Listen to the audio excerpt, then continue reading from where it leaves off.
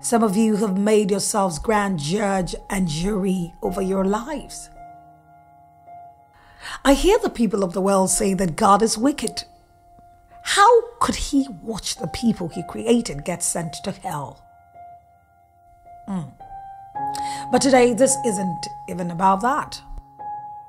This is about the fact that some of you judge yourselves even worse than God would judge you.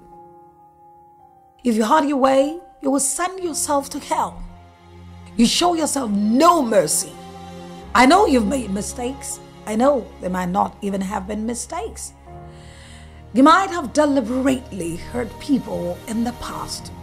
You might have even killed or maimed people. And now you want to come to God, but you feel like your sins are just too many. And so your guilt is holding you back. What you don't understand is that your sins have been paid for. Someone bore your punishment. It is true that at some point you deserve no mercy, but someone took that upon himself so that you would receive mercy. When will you listen to the blood? You're caught up in your sins and in your pride. You don't know that it's a pride, but it is. The thought that someone else would carry your punishment for you is too much for you to bear. It's too great a gift for you to collect, so you don't want it. You'd rather languish in self-condemnation when there's a whole lot waiting ahead for you. Even Cain did better for himself. The story of Cain and Abel is a popular story, but many times we focus on the wickedness of Cain and not on the mercy of God. It happened that Cain and Abel brought sacrifices to God. Cain's sacrifice was not accepted, and judging from the state of his heart, it wasn't hard to see why. However, Abel's sacrifice was accepted and Cain was filled with jealousy. How many of you are ashamed of the actions you've taken because you were jealous? What many do not realize is that envy is a powerful emotion. Many of the sins that exist can be traced to envy. Envy will lead you to hate. Then it will lead you to bitterness and resentment. And if you're not careful, you just might murder someone. When envy comes knocking, common sense seems to go out the window. Because in Genesis chapter 4, verse 6, the Lord said to Cain, "Why are you angry? Why has your countenance fallen? If you do well, will you not be accepted? And if you do not do well, sin lies at the door, and its desire is for you, but you should rule over it." So God warned Cain. God in his mercy saw that Cain was dealing with an emotion that could consume him. But Cain didn't listen. And this is why many of you are beating yourselves up. You were warned. People tried to tell you. God tried to tell you, but you didn't listen. So as Cain spoke to his brother in the field, and immediately the brother turned his head, he killed him. Cain killed Abel for no reason apart from the fact that he was envious. This story is being shared right now so you know that there is nothing you have done that isn't covered by grace. There is nothing you have done that Jesus hasn't atoned for. But there is more to the story. So the Lord called out to Cain and asked him for his brother. Cain, still being wicked, said, "Am I my brother's keeper?" And then God said to him, "What have you done? The voice of your brother's blood cries out to me from the ground." And God punished him. The ground was no longer going to yield any increase for him. God also called him a fugitive and a vagabond. But Cain, who just murdered his brother and showed no form of remorse, said, "My punishment is greater than I can bear." I know you know the rest of the story.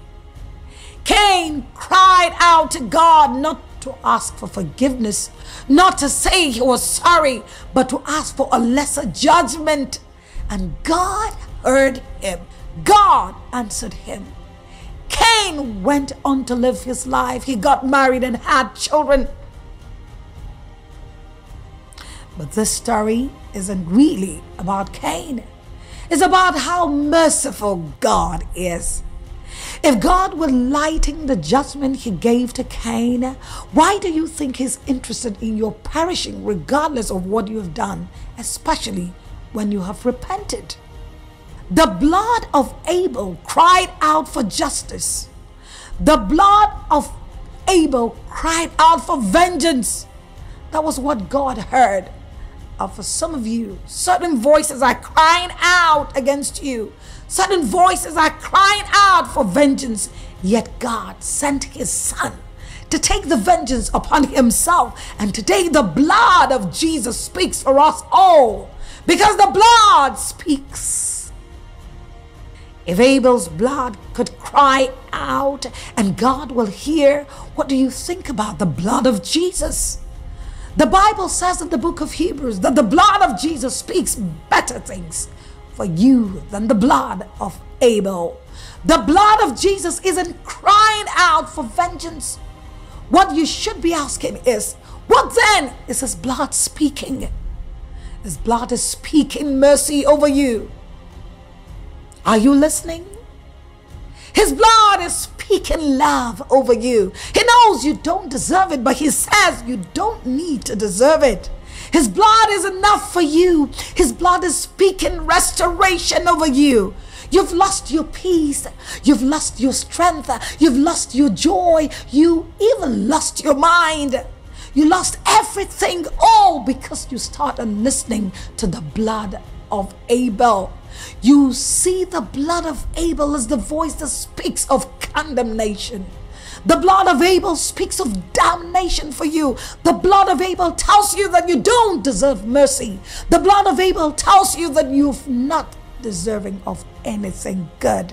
The blood of Abel is always crying out for vengeance. You might indeed deserve her condemnation, but the blood of Jesus is of a much higher authority than the blood of Abel. Once you come under the blood of Jesus, the blood of Abel loses its potency over you. But you need to make a choice. Would you continue to listen to the blood of Abel, or would you listen to the blood of Jesus? The ball is in your court. My favorite scripture says, "For God so loved the world that he gave his only begotten Son, that whosoever believes in him will not perish, but have everlasting life." Do you believe in Jesus? Do you believe in his blood that was shed for you? His blood is speaking over you, but you need to listen. His blood speaks of a new life.